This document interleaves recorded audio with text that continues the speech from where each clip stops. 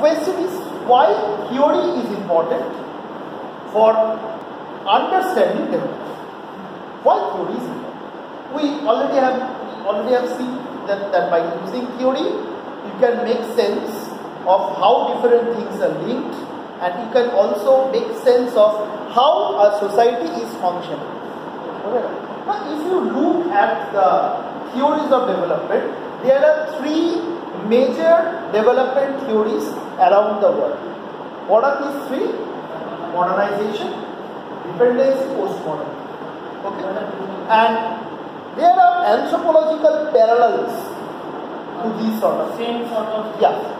Interestingly, modernization. What is the modernization? Modernization basically presumes development to be an outcome of technology and fund transfer from the advanced countries to the weaker countries. Technology and fund. So you give them technology and you also give them money so that they can build up their infrastructure. Yes.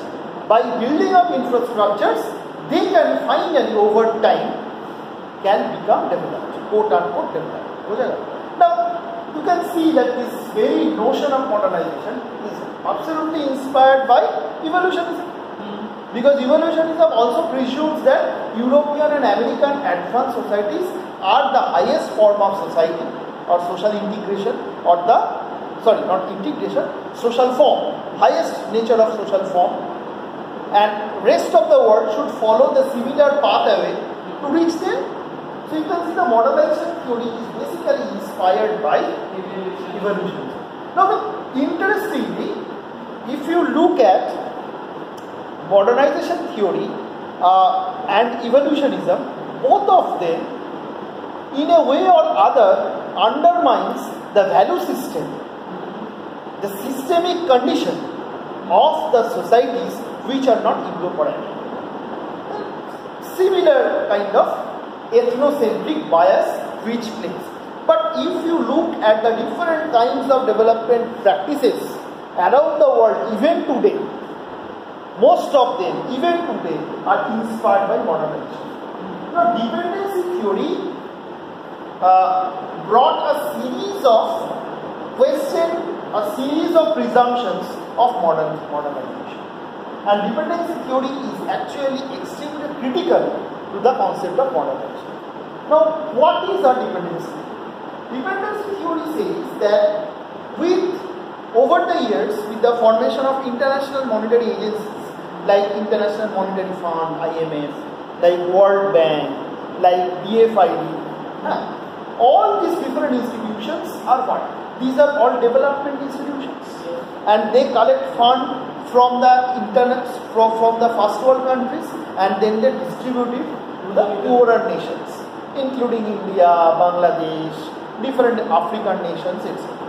Now, dependency theorists argue that by injecting fund and by transferring technology, different things are happening. Number one, the poorer nations like African countries or India or Bangladesh, these countries are becoming increasingly dependent on the advanced countries. This is number one. Number two, they are of the opinion that this dependency is so dreadful, eto bhayankar, that if the superpower, if those agencies stop giving them money, they will simply starve to death. Right? Number three, they argue that entire world is becoming a single system. It's been conceptualized by scholars like Immanuel Wallerstein. I'll give you the notes. Okay. Immanuel Wallerstein developed a notion called world systems theory. What is the world systems theory? Immanuel Wallerstein, according to him, that world is now divided into core countries and peripheral countries. What is a core country? Core countries are the countries in which advanced industries are formed, like Europe, like America, like China. To some extent Russia. Although Russia's condition was not that good when Wallerstein was formulating this idea. Anyways, you can include many other countries as well. Even you can include in some ways or the other India as well.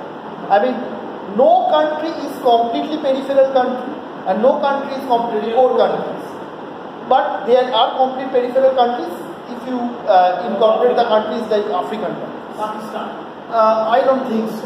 Anyways, the question is, these core countries are manufacturing products. They are pulling resources from the peripheral countries and then they are selling those finished products to the peripheral countries.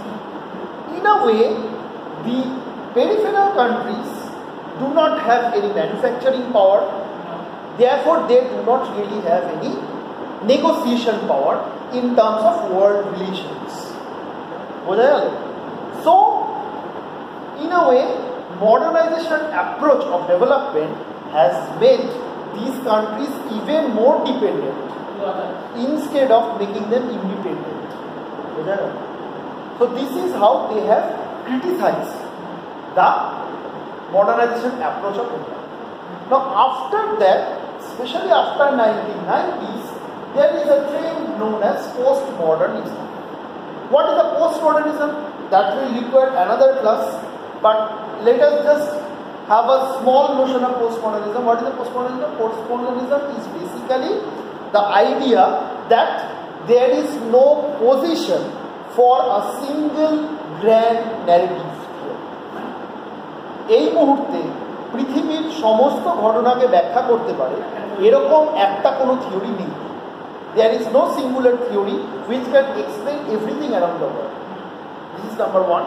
Number two, it is more important to look at the local and micro dimensions of different issues. That means if you are looking at poverty, you cannot have a common definition of poverty. To define poverty at Sudan and to define poverty at Purulia in West Bengal, it's not possible. Okay.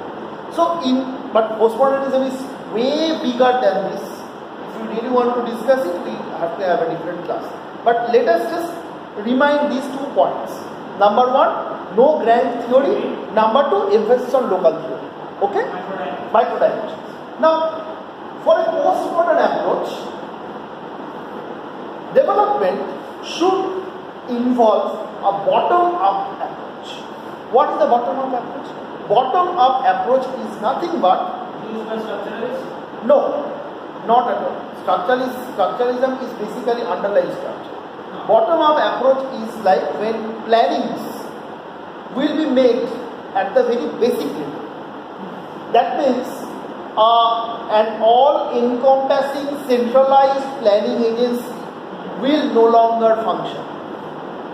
An all-encompassing centralized planning agency can exist, but it will only act as a collaborator, as a collator, as a collector of different micro plans, so that they can release funds accordingly. This is also known as the decentralization approach.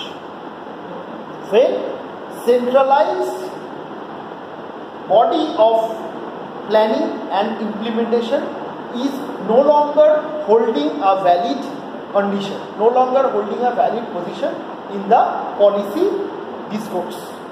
বোঝা গেল? পলিসির জায়গা থেকে centralised একটা authority সবার জন্য policy করে দেবে, এটা থাকে।